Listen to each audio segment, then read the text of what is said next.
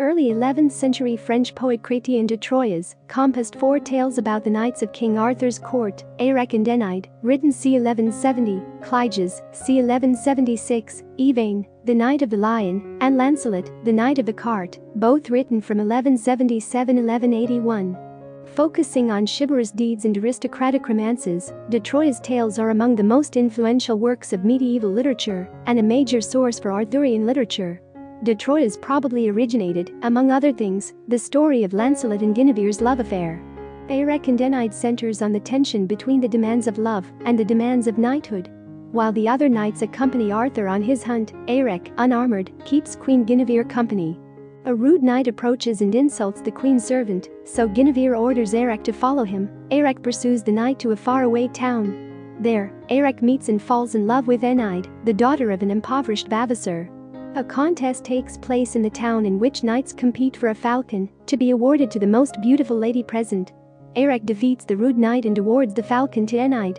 Érec takes his new bride back to Arthur's court, where despite her humble clothes, her innate nobility is recognized by all. Sometime later, people at court begin to whisper that Érec is so besotted with his wife that he is neglecting his knightly duties. Énide hears these stories and is upset. When Érec finds her crying, he orders her to prepare for a journey and sets out to defend his knightly honor with his wife for company. On this adventure, Érec defeats several knights, including 2 noblemen who try to kill Érec in order to abduct Énide.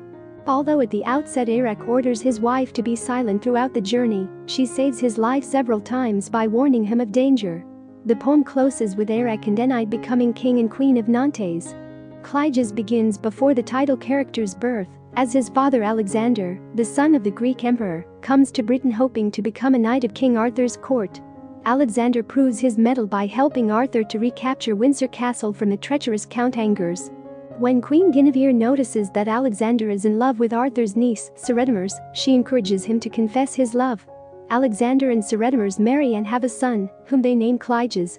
Alexander takes his new wife and child back to Greece. His father is dead, and Alexander is the rightful heir, but his uncle Alys has claimed the throne.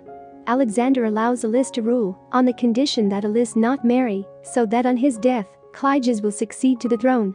Alys agrees. Alexander dies, and some years later, Alys decides to marry, choosing the daughter of the German emperor, Phenice. Cligès at once falls in love with his new aunt, and his love is reciprocated, but naturally, it cannot be consummated. Like his father before him, Cligès travels to Britain to become a knight in Arthur's court. He, too, earns the king's favor and returns home as a knight. In the meantime, Phenice has devised a plan to be with her beloved. Using a magic potion obtained by her governess, Phenice fakes her own death. Cligès abducts the body and takes Phenice to a hiding place. However, Alys learns their whereabouts, and Cligès is forced to return to Arthur to ask the king for support to win his kingdom back. Fortunately for Cligès, Alys dies in his absence, and Cligès inherits the kingdom and Phenice.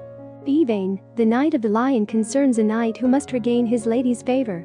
Yvain defeats the supernaturally powerful knight Asclepius, winning the love of his widow, Laudine, with the help of her servant, Lunete. When they have been happily married for a while, King Arthur's nephew, Sir Gawain, convinces Yvain that he must return to the knightly work of adventuring. Laudine doesn't want him to go, so Yvain promises to return after 1 year. However, he becomes involved in a complex exploit and fails to keep his promise. When Yvain does return, Laudine rejects him. Yvain is grief-stricken. He pledges to find a way to win back Laudine's favor. As he is traveling through a forest, he encounters a serpent fighting a lion. Yvain beheads the serpent and prepares to confront the lion, but the lion appears to surrender, and when Yvain remounts, the lion follows him. In a fit of remorse about his broken promise, Yvain tries to kill himself, but the lion roars and lies down at Yvain's feet to dissuade him, and the two become firm friends. Lunete has been falsely accused of betrayal by a treacherous steward and sentenced to death. Yvain promises to be her champion. On the way to defend Lunete, he encounters a giant who proves almost too strong for Yvain, but the knight is saved from possible defeat by the lion, who tears off the giant's skin. A similar fate awaits the treacherous steward, who is crushed by the lion when he tries to attack Yvain. The steward's 2 brothers wound the lion, which enrages Yvain so much that he angrily kills both men. Laudine witnesses the fight, but she does not recognize the knight who has rescued her faithful servant. When she asks him his name, Yvain tells her that he is known as the Knight with the Lion and returns to his adventuring. When Laudine has need of a knight services herself, Lunete suggests the Knight with the Lion. Laudine agrees, and Lunete suggests that in exchange, Laudine should offer to help the knight with his troubled marriage. When Yvain's identity is revealed, the couple is reunited, and Yvain promises not to leave the castle again. Lancelot, the Knight of the Cart, is the earliest known source for the Arthurian story of Lancelot's affair with Guinevere. The evil trickster Melagant has abducted the queen. Sir Gawain speeds after them, and on the way, he encounters Lancelot, who rides so fast that he has soon ridden 2 horses to death. A passing dwarf tells them he knows where Melagant went, but he will only help them if the knights agree to travel in the dwarf's cart.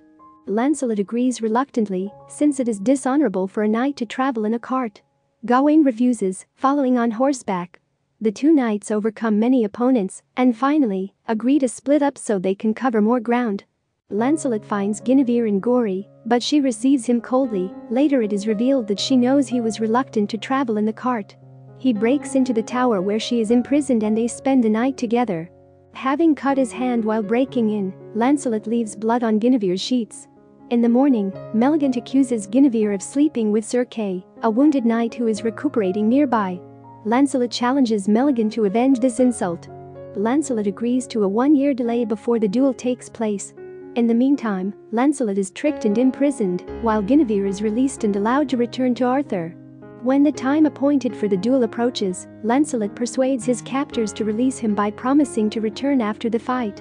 When he arrives, Guinevere asks him to lose, in order to prove his love for her.